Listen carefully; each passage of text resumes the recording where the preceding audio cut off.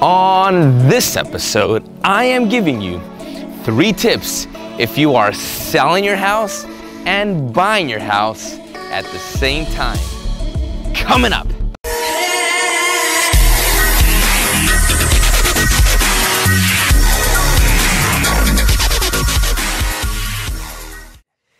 Welcome, I'm your host, Steve Pinate, realtor and host of the Steve Talks Real Estate Show, where we bring you value, content, and tips in all things real estate and housing related. So on this episode, I am going to be talking to you about selling your house and buying your house at the same time. It's a question that is frequently asked. How is it possible and how does it work?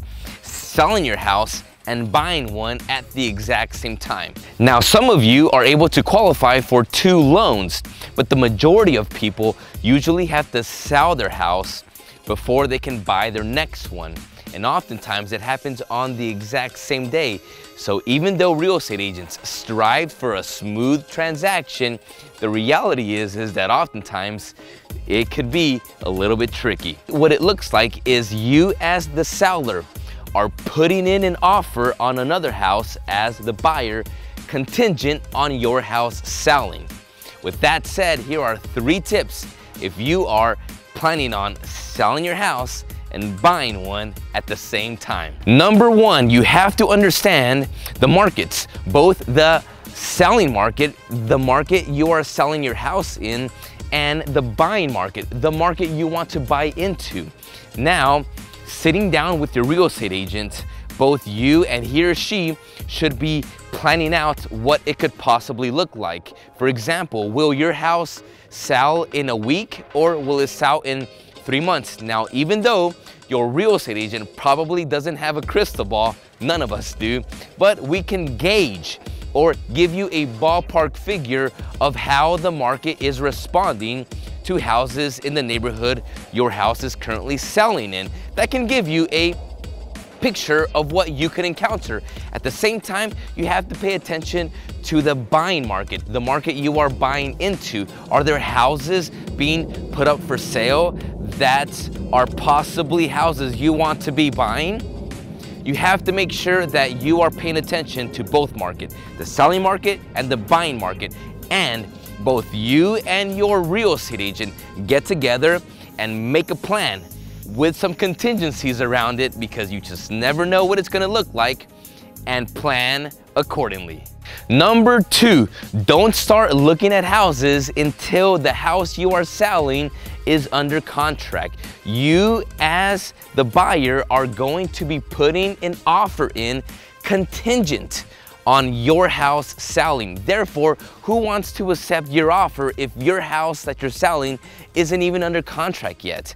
Therefore, what ends up happening is this: emotions get affected. And what I mean by that is this: if you start looking at houses without being ready to put a solid offer in on a house, you are gonna see a house, fall in love with it, and guess what? You can't buy it yet. And all of a sudden, you are gonna be let down, you are gonna get frustrated, and you and your real estate agent could begin to clash simply because you weren't patient enough to wait and look accordingly once you were ready to start that house search. So what do? Well, you keep your eye out, okay? Keep looking at houses on the portal your agent has set you up on. Keep looking at houses on the internet, on the apps you are using, just to get a ballpark figure of what's out there, what's coming on the market. And whenever you are ready to start looking, go at it with everything you have. And finally, number 3, plan for emergencies. Look at this. You are selling your house and you are buying one at the exact same time. There are a lot of things that could go wrong. In that transaction, there are many parties involved. For example, you as a seller, the individual or family buying your house, the title company, the buyer's lender. On the other side, you as the buyer, there's a seller.